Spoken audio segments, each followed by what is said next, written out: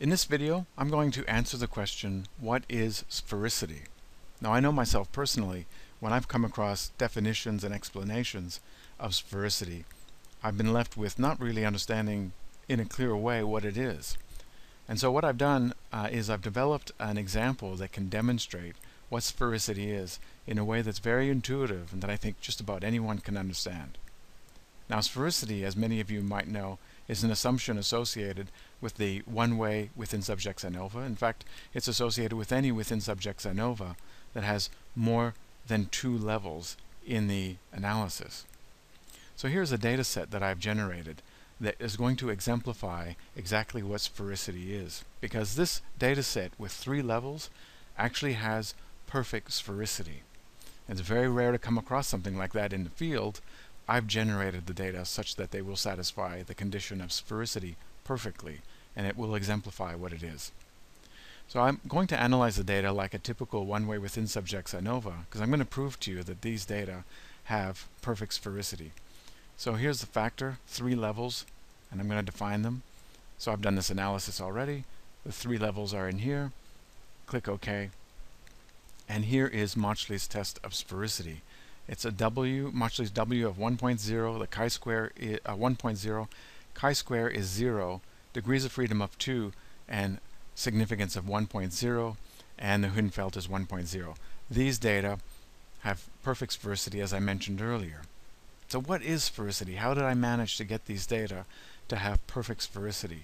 Well, I need you to go back to the t-test, paired t-test formula. Now, there are various forms of this formula. In my opinion, this one is the most interesting and intuitive. The denominator in this formula is the standard error of the difference between 2 means. Now, this last term on the right side is unique to the paired sample t-test. So if you remove this 2 times covariance divided by n portion, you would actually have the independent sample t-test formula. But by adding this 2 times covariance divided by n, you have a paired sample t-test formula. Now, in a one-way within subjects ANOVA with 3 levels, there are 3 possible pairwise paired sample t-tests, right? You've got mean 1 versus mean 2, and then you have mean 1 versus mean 3, and you have mean 2 versus mean 3. Now, each one of those paired sample t-tests has a standard error of the difference between the 2 means. This one here is based on the variance of mean 1 and mean 2, and the covariance between the variable 1 and variable 2. And this comparison here between 1 and 3, well, I'd use the variance of variable 1 and 3, time 1 and time 3, and then the covariance between those.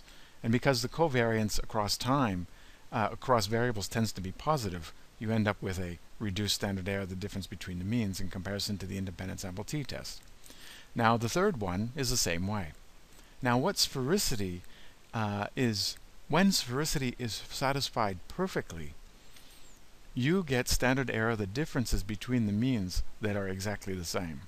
That's what sphericity is. So in a one-way within subjects ANOVA, underlying that analysis are several pairwise comparisons.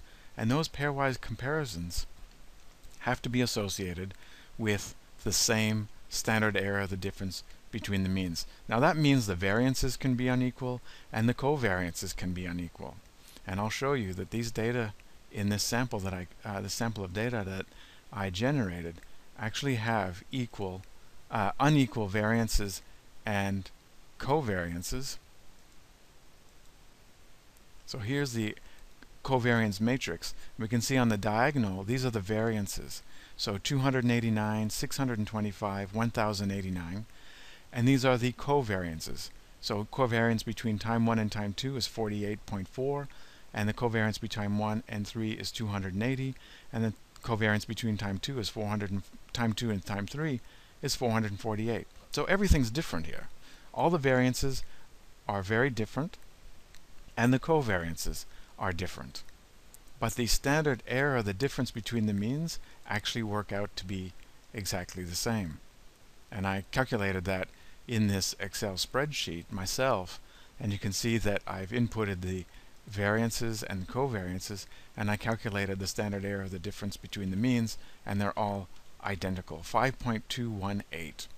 Now, SPSS can calculate the standard error of the difference between two means for you in the paired sample t-test, and I put 1 and 2 time 1 time 2 there, and I run the analysis, and here is my standard error of the difference between the two means, 5.218. That's for time 1 time 2. So I do it again for the next pair of means, time 1 and time 3, 5.218, standard error of the difference between the mean, and finally I can do it again for the last paired sample t-test, which is time 2 and versus time 3, and again 5.218. So I've got exactly the same standard error of the difference between the means associated with all three pairwise comparisons underlying this one-way within subjects ANOVA. And that's why I got perfect sphericity. So sphericity is the difference between the standard error of the difference between means in the paired sample t-test case. And when you get very significant sphericity violation, it's saying that the standard error of the difference between the means is very different across comparisons, and therefore you need to use an adjustment in the one-way within subjects ANOVA, which would include the Hünfeld or the greenhouse geyser. So that's sphericity.